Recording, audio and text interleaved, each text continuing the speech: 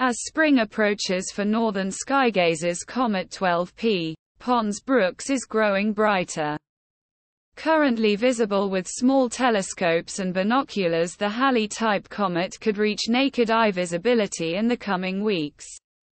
Seen despite a foggy atmosphere, the comet's green coma and long tail hover near the horizon, in this well-composed deep night skyscape from Revuca, Slovakia, recorded on March 5.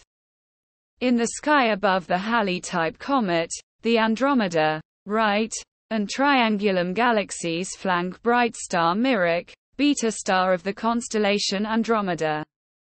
The two spiral galaxies are members of our local galaxy group and over 2.5 million light-years distant. Comet Pons-Brooks is a periodic visitor to the inner solar system and less than 14 light-minutes away.